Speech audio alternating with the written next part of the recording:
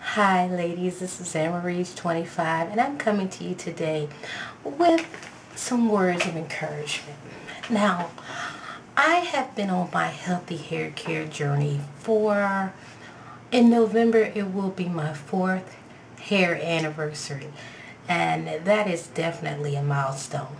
I am a woman who has always struggled with her hair.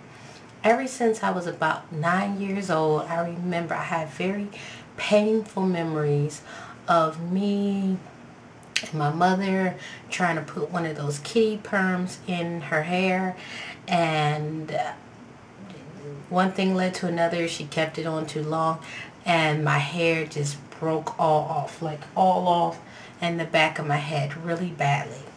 And I remember having to have all of my hair cut off short, like a boy would have his hair, cut real close. And I remember, at 9 years old, you don't have any curves, and about that time you're not really into how you look, but you're starting to care what people think about you. And I remember being so traumatized and just battered by the fact that I had to have all my hair cut off. And people would, say, oh, look at that little boy, is that a boy or a girl, to just make me, just really hurt my feelings. Well, that kind of started a chain of events. I burnt my hair out with curling irons, not knowing how to use them. Anytime my hair did reach a length, and I just saw the golden hot curling iron, I had no idea to look at the setting before, and I just curled my hair, started about here, and I heard a big deep crunch. I had jerry curls as a child, and I would go through this phase where I didn't want to wear my jerry curl that day, so I would blow dry it straight. Well, when you did that, if your hair became very dry and brittle, and really it was just a lot of things that happened. The back of my hair for a long time would not grow past a certain length before it would break off. And so for many years I just gave up on the idea of ever having long hair. I've always wanted long hair because my sister had long hair, but I just gave up on the idea. So for many years, from like 14 to about age, 32, I wore my hair in a bob type style, short cropped hairstyle, short style, no length. And it wasn't really until it wasn't until I got really heavy into my career as a journalist, where I started to wear wigs because I could not keep up with my hair. I would get called out as a crime reporter. You get called out all times of the day. If you want to get the scoop, you gotta snap to it.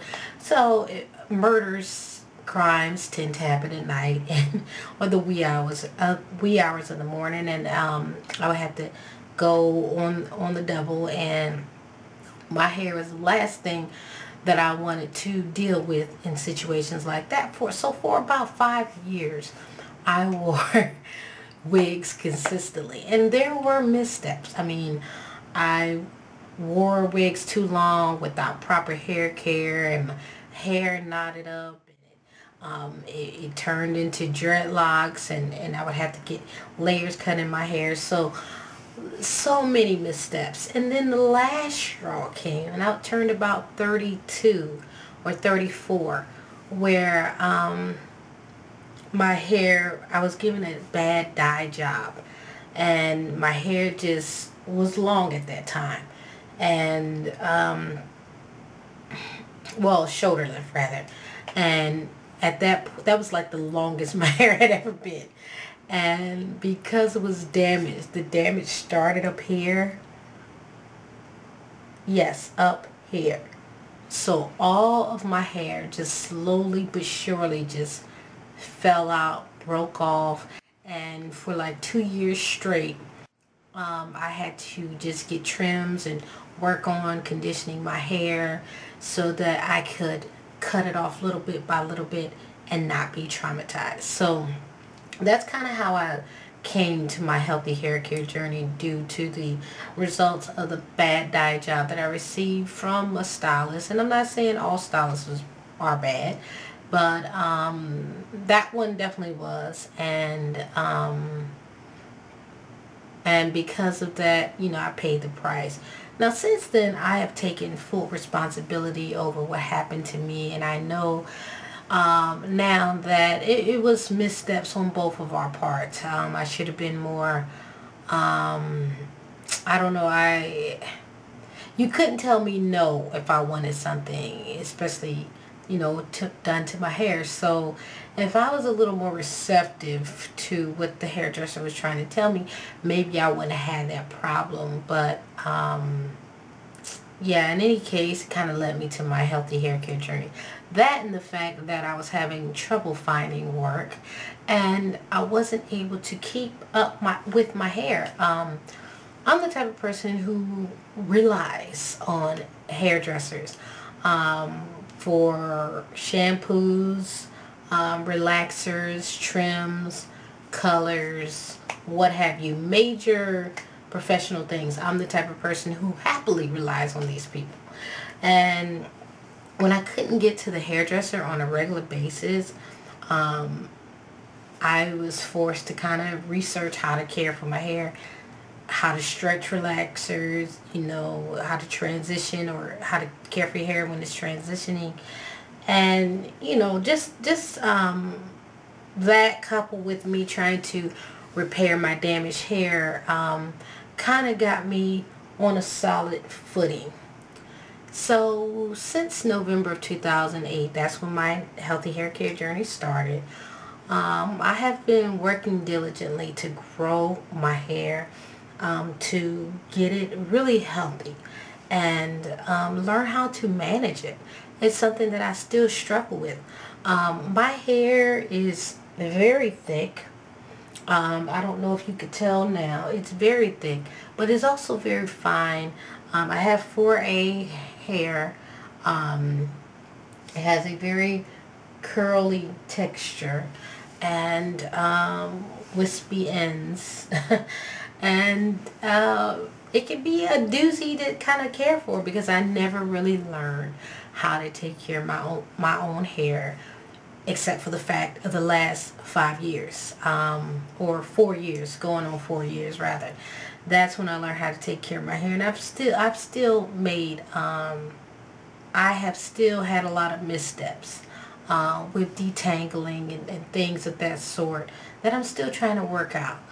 But through it all, I learned that, through God, anything is possible. And with my hair, I know that if I stay on course, that I will achieve, healthy hair, healthy relaxed hair.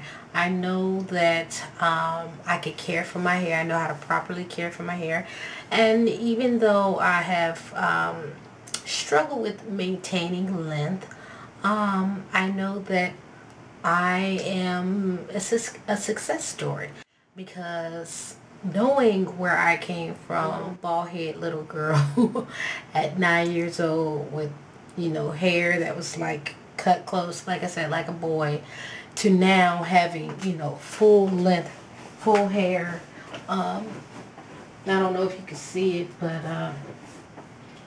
hair that, is past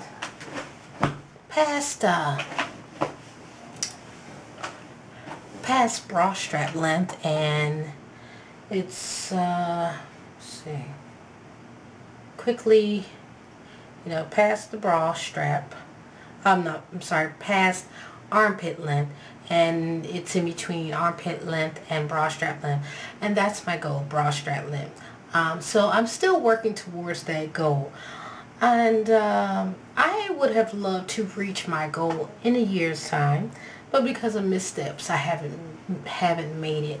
But at the same time, I know that I'm still a success story, because before, that wasn't my goal.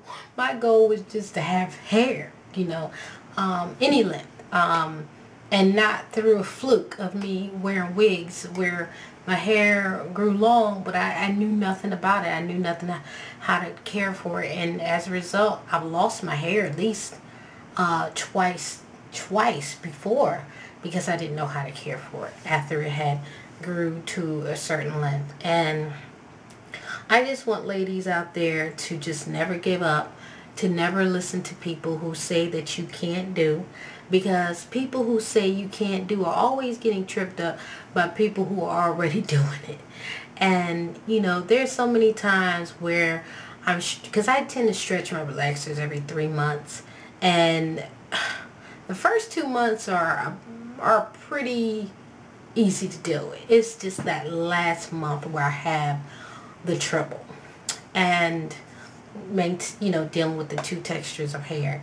And I've stretched my relaxer 6 months, 5 months, as long as 7 months, and it really hasn't gotten any easier learning how to transition or care for 2 textures of hair. And so I have struggled, but there have been times where I just thought about, you know what, going back to my bobbed hair, wearing wigs.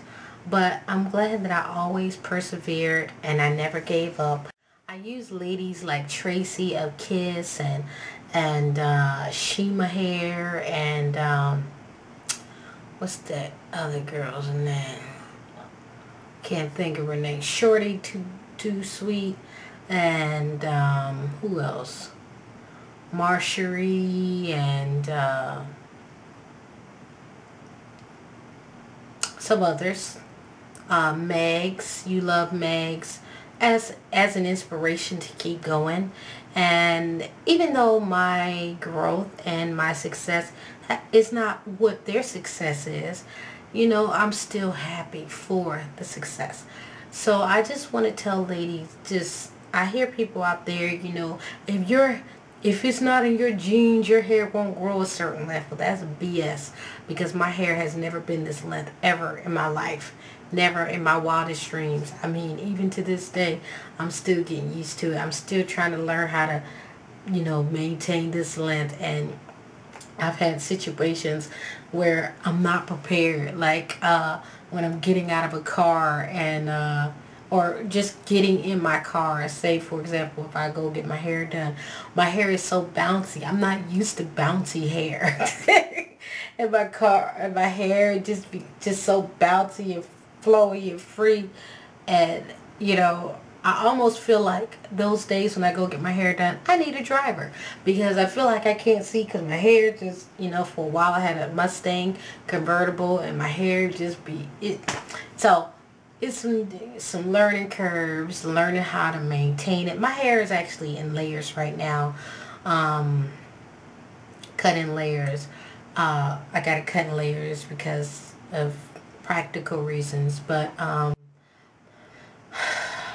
and other funny things, trying to roll up your car door or your car window and your hair getting stuck. I mean, these are problems I never had before. So I just, even, you know, everything that has happened to me, I've persevered through it. I've tried to share some of my experience on my channel. I haven't shared everything, but I've shared, you know, the most part, a lot of things that are very helpful. I'm going to do more videos on hair care. And but my main thing is really not about styles. It's mainly about telling people, you know, the basics of hair care and the essentials, because with those basics and those essentials you can get to any goal. And that's my thing. It's not what product you use all the time, even though products do help, you know, but it's not, really what the issue is really is how you care for your hair. How do you care for it at night? Do you moisturize and seal? Do you condition your hair? Do you get the ends trimmed? Things like that really set the tone. How do you detangle your hair? Are you careful?